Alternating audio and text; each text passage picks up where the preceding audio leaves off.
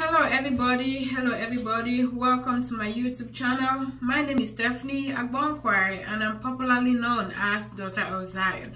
Welcome to Healthy Lifestyle Matters. Of course, healthy lifestyle does matters. Okay guys, so on today's video I'm gonna be talking about some healthy lifestyle we should practice on our daily basis, on our day-to-day activities. We should practice this healthy lifestyle. Is gonna save us a lot of money in the future for hospital bills. Okay guys, because some people stay a year, more than a year, without going to the hospital because they learn to practice a healthy lifestyle. A healthy lifestyle is gonna take you a long way, more than you can think of. First question that I want to ask you: how do you thaw your food? Frozen food coming out of the refrigerator, let's say a meat, how do you thaw it? Are you sure you are thawing your food the right way that is healthy for your body? How often should you change your bed sheet? How often should you change your toothbrush? Guys, that is what some of the healthy lifestyle I want us to practice. This is just part one. As time goes on, I'm going to be uploading more videos on things we should practice the right way when it comes to lifestyle, healthy lifestyle. Okay, without wasting much of our time, okay guys, these are some of the changes that will save your life, like save you from being sick, save you from hospital bills and stuff like that. Some healthy lifestyle to practice. Okay guys, so the first question is, how often should you change your toothbrush? Anybody has an answer? Leave it in the comment section below what you think or what you've been practicing. Okay, so change your toothbrush every 3 months. Guys, let us learn to change our toothbrush every 3 months. At least, if you cannot change it every month, please, every 3 months change your toothbrush. Why? Because when your toothbrush is too old, it does no longer serve the purpose of taking off debris or cleaning your teeth properly.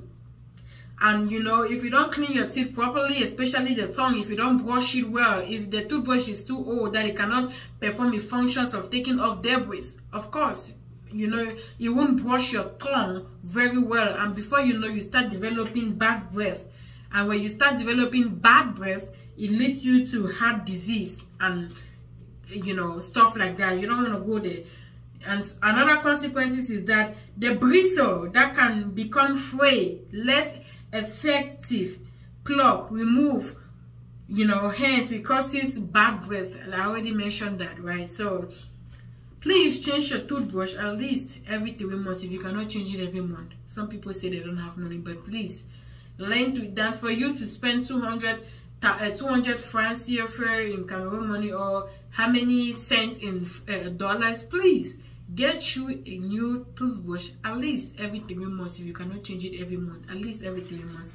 I've seen people who use toothbrush for years, and I'm like seriously, what is there again? Okay, number 2 changes that I want you to practice for a healthy lifestyle is that kitchen sponge. There we go, kitchen sponge. How often should you change your kitchen sponge? The one you use in the kitchen to wash dishes, or to, you know what I'm saying. How often should you change your kitchen sponge? Kitchen sponge should be changed every 2 weeks. Why? Because it harbors microbes, bacteria, and if not changed frequently, can be a risk factor of intestinal infections, guys. Especially, I'm gonna use this local word, iron kucha. In Africa, that's how we call it. Especially that one, it can get roasted. You all know what I'm talking about. Please, kitchen sponge should be changed every 2 weeks. I mean what I said, every 2 weeks, because it harbors microbes, bacteria. You know, when you wash dishes and we squeeze it, but it's not dry enough. It's not completely dry. It is halfway dry, and that wetness is a breeding ground, or it's a good habitation for bacteria to grow on. And before you know, the next time you just take it and you scrub the plate, and sometimes we don't even rinse the plate properly, and that way we are still consuming bacteria. We are trying to get rid of bacteria and stuff like that. So please, we cannot get rid, but we can limit.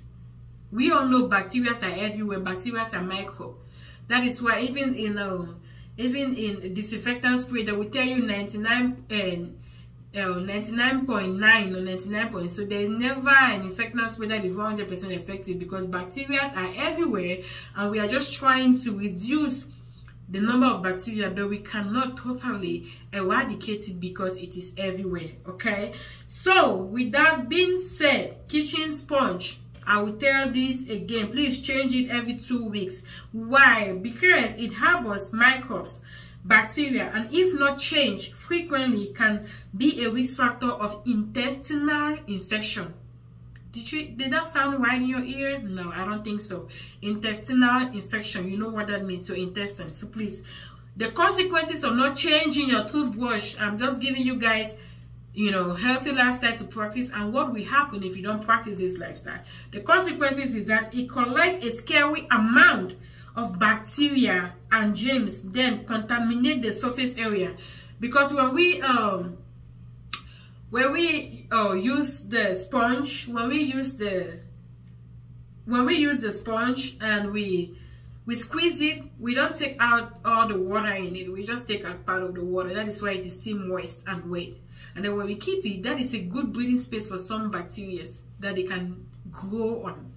And then when we put it there, the bacteria does not only grow in the sponge or on the sponge, it goes in the surfaces around the sponge. Thereby we are spreading bacteria on common surfaces, and we don't want to do that. We don't want to spread bacteria. Okay, number 3 healthy lifestyle routine that I want you to practice is your bed sheet. How often do you or should you change your bed sheet, guys? Leave it in the comment section below. Let me see what you're doing, girls.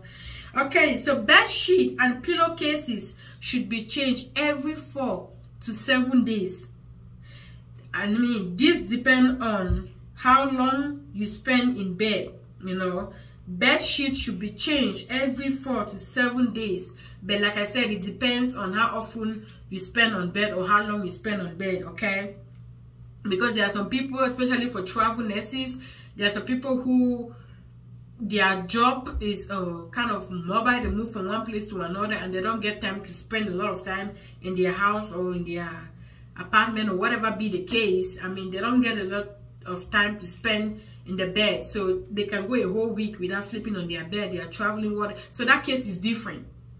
Okay, but if you know you're spending at least 8 hours on your bed a day, please change your bed sheet and pillowcases, especially. Because I'm emphasizing on pillowcases especially because some people get to send out saliva from their mouth while sleeping. I mean, and then the saliva is all over the pillowcases. That is the more reason why, and it contains bacteria too. We all know that, right? That is the more reason why you should change your bed sheet and your pillowcases at least every 4 to 7 days, with an exception of if you are not spending or sleeping most the night in your bathroom. So please change that. Okay, all right. So consequences of not, you know that when we spend the night in the bed, our body sends out it exhales bacteria, it sends out glands that are not needed in the body. So please, let's practice this. Consequences of not washing your bed sheet when you constantly use them every 4 to 7 days is that expose you to fungi, bacteria, pollen and animal disorder, and pollen and animal dandruff. We have body secretion, sweat and skin cells. Like I said, when we sleep at night, our body secrete enzymes and stuff like that. We secrete enzymes, you know, and stuff like that. There's bacteria. So that is the more reason why you should change your bed sheet and pillowcases. If you use your bed at least 8 hours a day, you should change it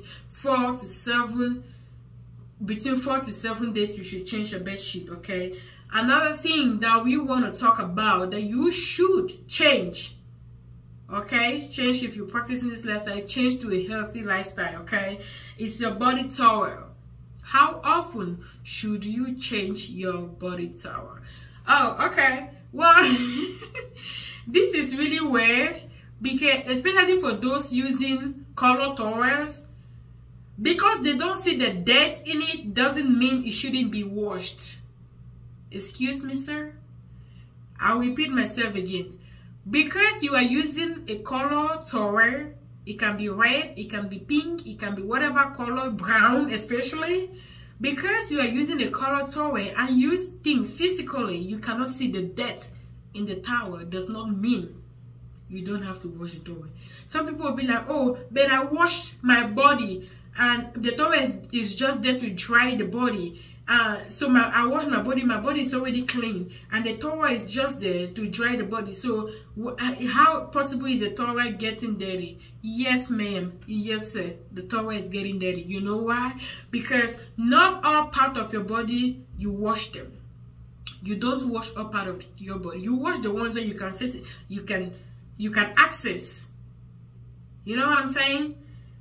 Some people, except for people who have the sponge that they can scrub their back, but even without that, there is this long sponge I have in my bathroom that I use to scrub my back, because my hand cannot get to, you know, the inner part of my back, like my back. My hand cannot get in there, so I use that sponge to try to wash the back, but still yet I'm not getting all single part of the back. So because you cannot access to wash every single part of your body properly the way it should be washed, now when you wash your body, you claim or you assume your body is clean, which is, we all know when we wash the body is clean, but bear in mind that we don't wash all parts of the body, especially your back. We don't wash all part of the body thoroughly the way it should be washed. Hence, when we use the towel, because a lot of people cross back the towel and then they make it wipe themselves from behind. By so doing, the part that you didn't wash or scrub properly, the towel, now you scrub it and dry it. Now, as carrying the bacteria that you didn't wash off from your back, especially. So the fact that you wash, your body is clean. We all know your body, when you wash, your body is clean, but that does not mean your body has no bacteria in it. The towel also have to take off some of the bacteria that you could not when you were taking a shower. Okay, so that's what I want you to know. Let's talk about body towel. How often should you change your body towel? Body towel should be changed twice every week. Let it dry. A lot of people, this is why people are so infected nowadays, because people don't let, especially people abroad, they don't let their towels dry. I'm specifically to people abroad, because most people abroad, I'm not saying all, most people, especially abroad, they don't allow their towel to get dry. This is what I'm saying. When they come out of the shower, they use a towel, they just hang it maybe by the shower or by something that they use to dry the towel, and it's not getting dry in its completion, and there's still water in it. It's a little bit moist or wet, so that wetness can still be a good environmental condition for bacteria to grow on. That is why I repeat that it is mostly practiced for people abroad, because people, especially back from Africa, they have sun, they have ropes that they've tied from one pole to another, and they hang their towel there for it to get dry, and it's been hit by sun directly, and so they tend to dry quickly and completely. So that's why I emphasize that most people, I know some people in America, they still do that, but most people, or abroad, they still do that, but most people don't do that. So let's practice to dry our towel after each use, completely dry. Okay guys, let's do that. Okay, body towel twice should be washed twice every week. Okay, let it dry. Your skin has bacteria which normally stays there, and your towel cleanses them. I already mentioned that. Therefore, using one towel for too long can cause more harm than good.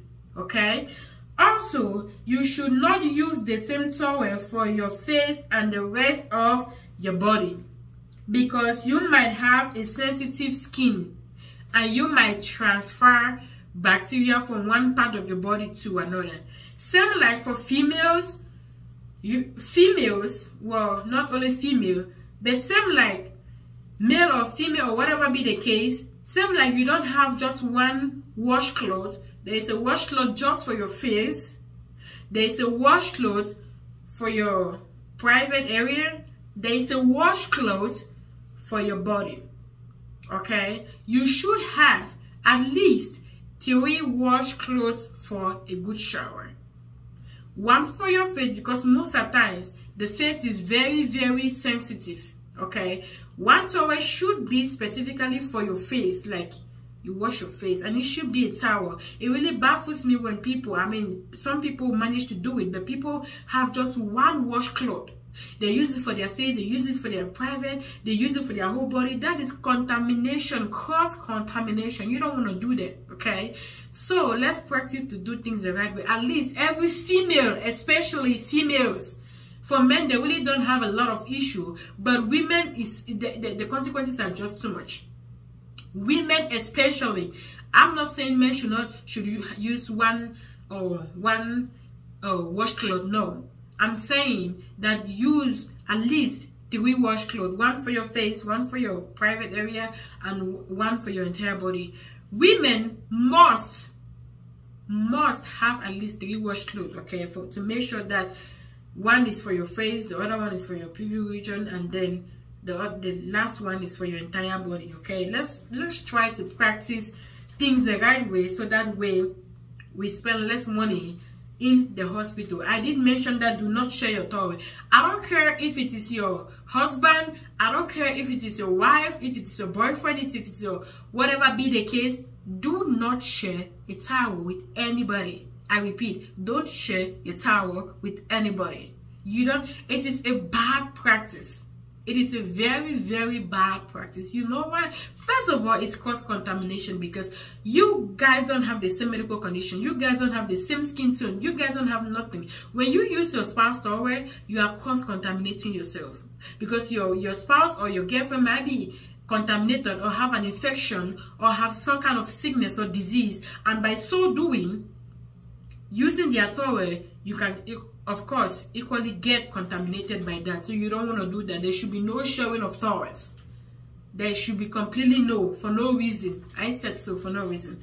Okay, let's go now to another. Okay, how do you thaw your food when you remove it from the freezer?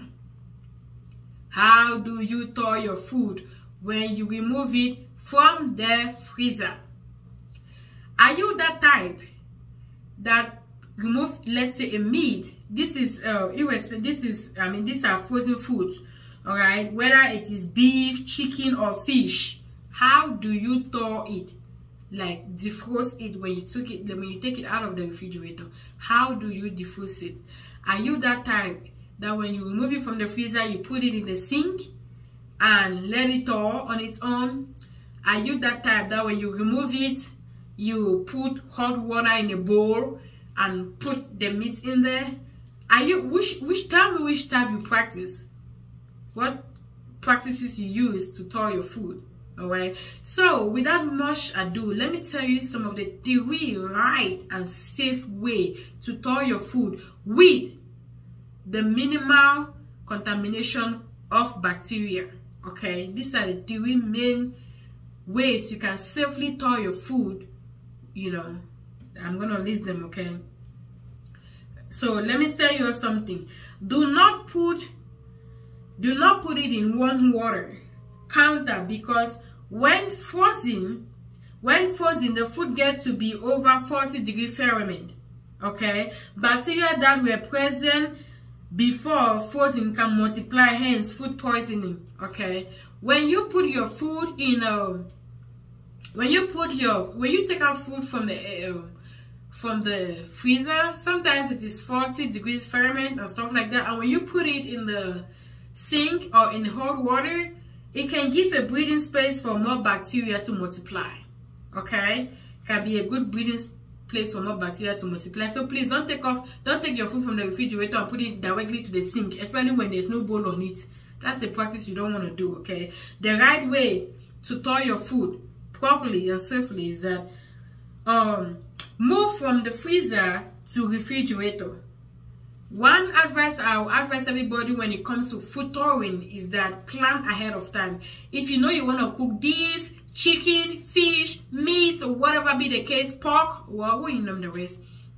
If you know you have in your menu tomorrow you want to cook pork or whatever be the case, and it is in the freezer, please plan ahead.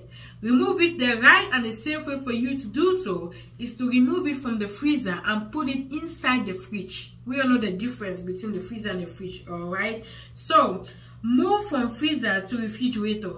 That's the right way to thaw your food, and let it thaw gradually on its own, okay? You know, put it in a bowl before you put it in the fridge, because you know the temperature in the freezer is not the same temperature we have in the fridge. So put it in a bowl so that while the meat or fish is thawing from the freezer, the water will stay in the bowl and does not have to make your fish nasty. All right. The second method is cold water in a pot. Put the meat, change water every 30 minutes. Okay, cold water in a pot. Okay, yeah. Put cold water in a pot or bowl or whatever be the case, and then you put the meat inside and let it thaw. Yes, that's what I'm saying, okay? Put cold water in a pot or in a bowl, in a pot. Put it in a pot, put the meat in there, and you can either boil it or cook it like that. But if you feel like, oh, you need to wash the meat before you do that, when you boil it, then you can wash it, okay? And then the third right way to properly thaw your food safely, meat or fish or whatever be the case, is to put it in the microwave to cook, okay? The right and safe way to thaw your food, you can either put it in the microwave for it to cook, or you can either cook it like that, or you can move it from the freezer and put it inside the fridge in a bowl. Those are the three safe and right way for you to thaw food properly, and not putting the food or the meat in the sink. Okay, so don't do that, y'all. So another lifestyle I want you to practice is that socks. How often should you change your socks, the one you wear, and before you put on your shoes? Socks, S-O-C-K-S. How often should you change your socks? Socks should be changed every day. Socks should be dry. Remember, when you put on socks and then you put on your shoes, that heat make your feet sweat, send out sweat, okay, releases sweat. Make sure your socks are dry, please, because if your socks are not dry, when you wear the socks and you put on your shoes, it can cause you to have what we call in an African local way, watering. Let me put it that simple so that everybody will know what I'm saying, okay? So, all right, athlete foot watering, okay? So socks should be changed every day, and you should make sure that your socks are dry, all right? Because why you want to, okay, socks should be changed every day, should be dry socks, all right? Why should you change your socks every day? Because you sweat in your socks and provide a good environment for fungi growth, and can lead you to athlete food, what I just mentioned, all right? The another thing that I want you to practice is tomatoes, good or spoiled / good tomatoes. Yo, that mommy give me rotten tomato can kill you. Yo, let's stop exaggerating because something is cheap. There is a reason why that thing is cheap, because it will kill you. There is a reason why that thing is cheap, because it will kill you. I've seen people who go to the market, and because they know that the tomato that is spoiled is cheap, they buy the tomatoes thinking that when they come home, they will just blend the tomatoes and boil it and everything will be okay. Excuse me, ma'am, everything will not be okay. That tomato is spoiled, it is spoiled, okay? Let me show you guys a demo. Oh, I just have it just for the purpose of this video. So this is a spoiled tomatoes. I want to bring it closer so everybody can see.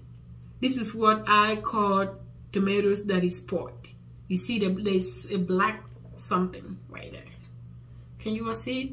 That is a tomato that is spoiled, that you should not, no matter how cheap it is, you should not consume these tomatoes. I'm going to explain why. And then this is the tomatoes that you should consume. I'm going to turn it around so you guys can see how healthy it is. Yeah, you see, there is no black spot in it, so this one is good to go. It is still strong. You can see it is still strong. This is the one you shouldn't consume, this one with this. So tomatoes, which one do you consume? Just be honest, leave it in the comment section below. Let me see what you consume. All right guys, not consume, consume, not consume, consume. These are the differences, okay, just for the purpose of demo. Okay, that's it, it's done. Okay, let's talk about tomatoes. Okay, when it comes to tomatoes, first of all, before I go to the bad, the spoiled and the good tomatoes, how do you wash your tomatoes? You know, I know this might sound strange to some people, but there is a spray that is selling in Walmart that it is a spray. I mean, some people use soap. When I don't have that spray at home or I'm out of it, I use soap, not the liquid soap. I use a little bit of it when I'm out of my tomato wash spray. I use a little bit of that soap, a little bit, just to wash the tomatoes. I wash tomatoes with soap. Now you know, not a whole bunch of soap, liquid soap. There's a specific liquid soap to wash tomatoes.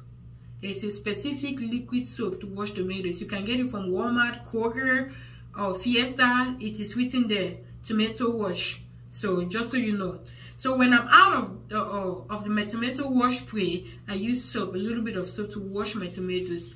At least I know I'm not gonna get off all the bacteria, but let me get most of the bacteria that comes with tomatoes, because you don't know where they produce it. You don't know the hands that have touched it in Walmart, in whatever store you got it from. You don't know how many hands, because moreover, tomatoes in Walmart, but they are just spread in a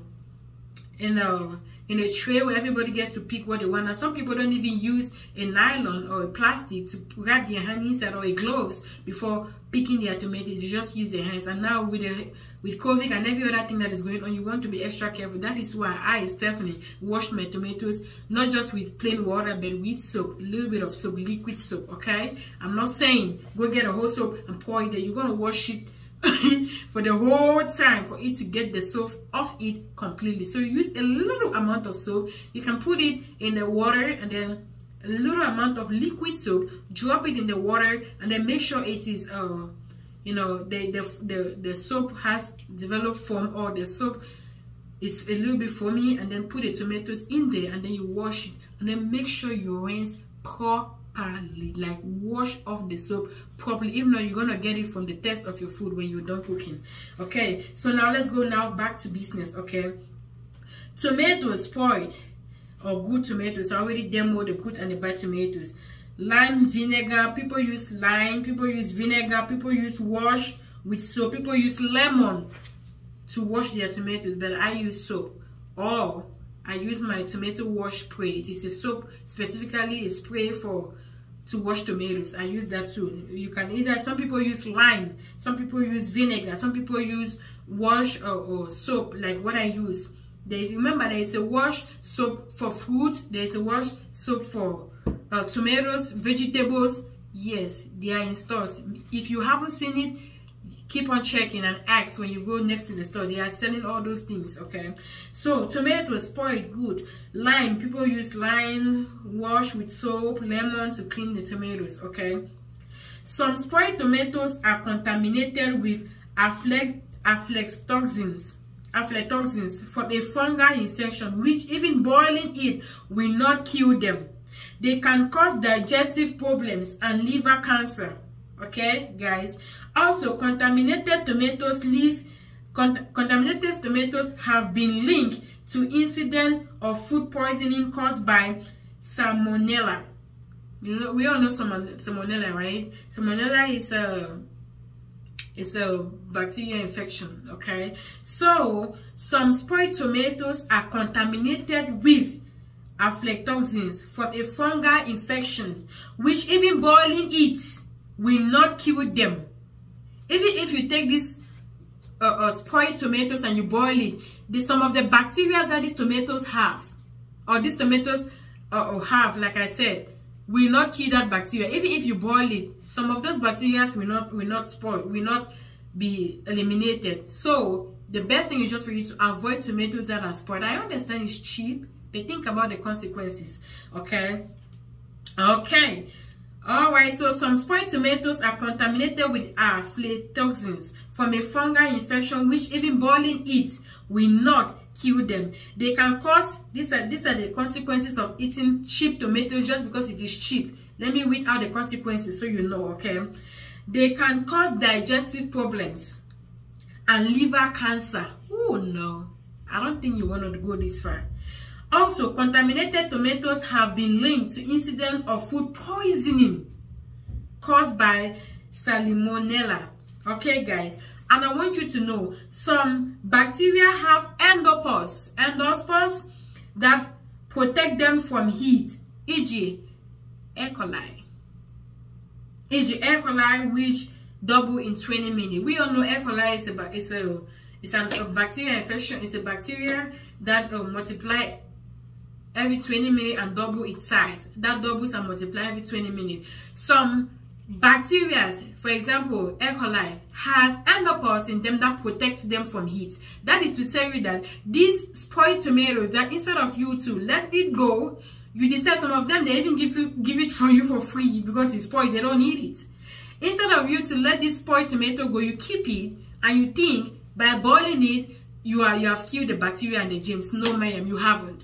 Some bacteria, example E. coli, has endospores in them that protect them from heat. While you are boiling it, thinking you are killing the bacteria, the heat is protecting the bacteria. Just what a war. Just to let you know, okay? Okay, we are still talking on tomatoes because that is our main concern, okay? When tomatoes are rotten, they normally have microorganisms.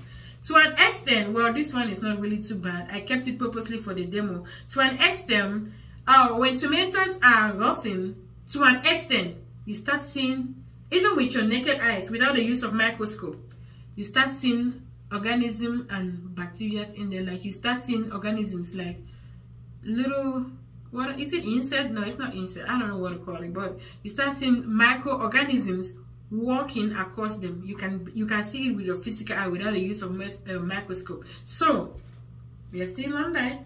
Alrighty. So when tomatoes are rotten, they normally have microorganisms. You might see them, you might not see them, but they are there. That is why they are micro. We cannot see them with an naked eye, but to some extent, I've seen tomatoes that are rotten and there are microorganisms there with my naked eye, little insect like that. So when tomatoes are rotten, they normally have microorganisms, mostly fungi, which produces mycotoxins, which are deadly and induce cancer. No, we are not going that far. We're going to avoid that tomatoes, okay? All right, so advice. It is better to have a small quantity of healthy stew than a larger pot of unhealthy stew, which could kill the entire family. It is preferable to have a small pot of stew because most people use tomatoes for stew. That's what we use. So it is advisable to cook a small healthy pot of stew with good tomatoes like this than to cook a big pot of unhealthy stew with rotten and spoiled tomatoes like this, because it can kill the entire family. We talked about digestive problem as one of the consequences of eating such tomatoes. Let me wipe my hands. We talked about digestive problems. We talked about induced cancer. We talked about, God, we don't want to go that far, okay? There are sprays, wash, that you can get them from the store if you to wash your tomatoes. So guys, let us learn to practice healthy lifestyle. As the channel says, healthy lifestyle matters. Of course, healthy lifestyle does matters. Okay guys, so I know from today, after watching this video, we're gonna get rid of these tomatoes, just like what I'm gonna do now, because the demo is over, and we're gonna consume these tomatoes that is strong, looking good and healthy. I hope and I wish that we practice what we just said, or we just listened to, and learn to practice a healthy lifestyle. Thank you guys for watching. I'll see you guys in the next video. Please, if you haven't subscribed to my YouTube channel, please, I beg you and I urge you, please, to subscribe for more videos. This is just a part 1 of a healthy lifestyle, practices of a healthy lifestyle on our daily basic routine. And if you have any concern, leave it in the comment section below. Don't forget, like the video, share the video, to friends and family. Your subscription and notification bell to be notified when I upload a new video is needed. Thank you for watching. I'll see you guys in the next video.